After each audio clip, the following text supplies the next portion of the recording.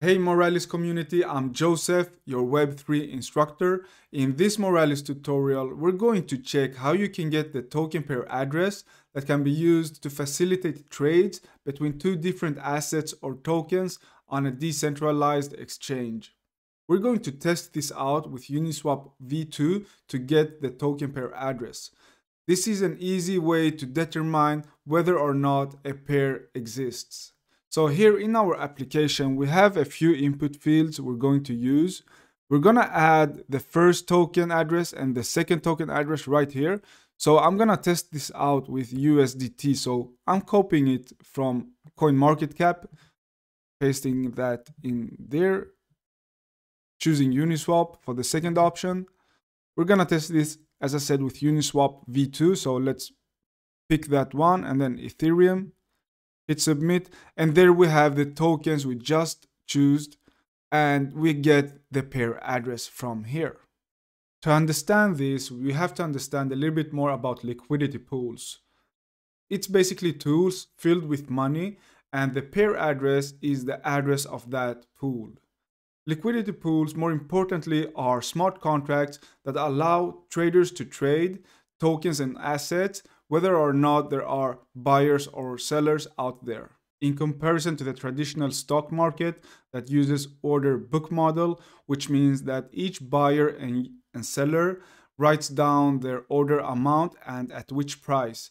When a buyer and the seller meet at the price, the trade is happening. So the buyer gets the stock and the seller gets the cash. A liquidity pool has both assets of what you want to trade for and usually start with a 50-50 ratio, and then the price gets adjusted after a few trades based on the current ratio.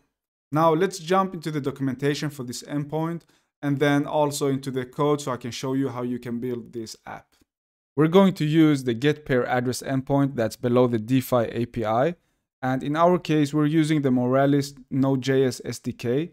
But if you're using another backend language, you can choose your preferred one from this list right here.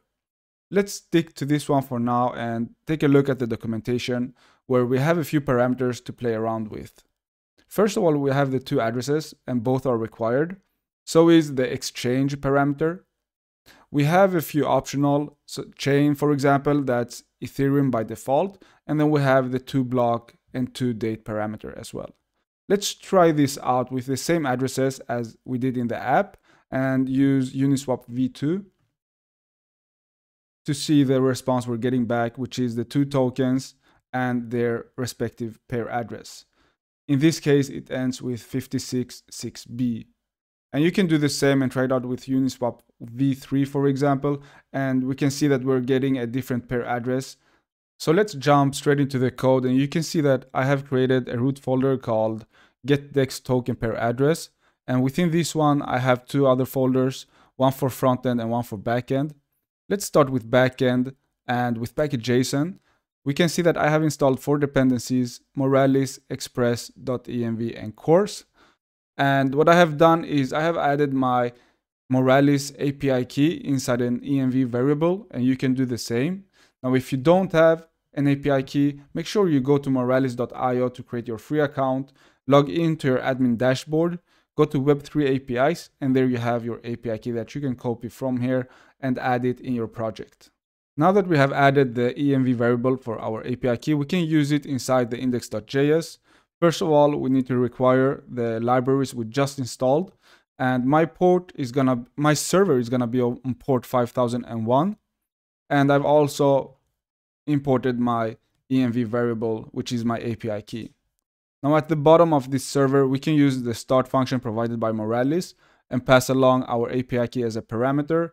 And at the same time, we can start listening to our server. Now for this server, we're only going to have one endpoint, which is the getDex pair endpoint. Now this endpoint is going to be called from the front end. Once that happens, we're going to use Moralis EVM API and make a request to get pair address endpoint and pass along two addresses, the exchange, and then the chain that we want to get the information for. Once we get the information back from the request, we're sending that to the front end. And if something goes wrong, we're console logging that something went wrong along with the error message. Now let's jump straight into the frontend folder, and we can start with package.json here as well. And we can see that besides the Next.js app that we have installed, we've also added Axios and React Select as libraries. Our application's homepage is the index.js file, which is rendering two components: the header, which is the title and the logo, and then the main, which is the form and the results. So let's jump straight into the main component and import Axios and React Select. React Select being the library that helps us create easy and beautiful drop-down menus. In our case, we have two, one for the exchange value and then one for the chain value. And for each of them, we need to add these values right here that we want to send along as parameters to the backend server. So once the user clicks one of these drop-down menus, we're gonna add the selected value through these two functions that we have created and add this value to the state that we declared right here. Now, once the user hits the submit button, then we're going to run this handle submit function, and we're gonna query select each of these input fields by their respective ID and store the value into these two variables.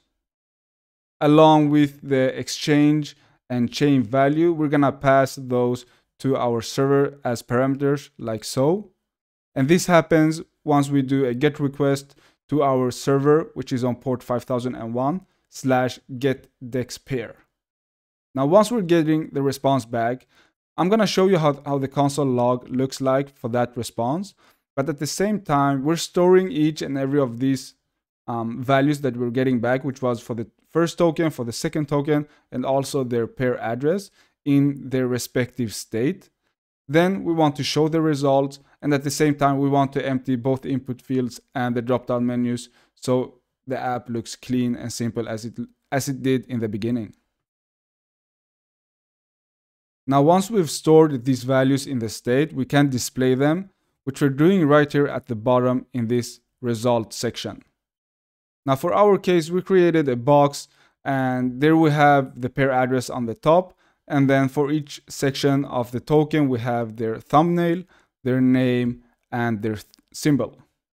So it's as easy as that. Now let's jump back to the application so I can show you once again how it works and also take a look at this response right here. So I'm going to go once again to CoinMarketCap to copy respective contract address. So pasting that in there and pasting this one in the second input field. Gonna choose Uniswap v2 once again.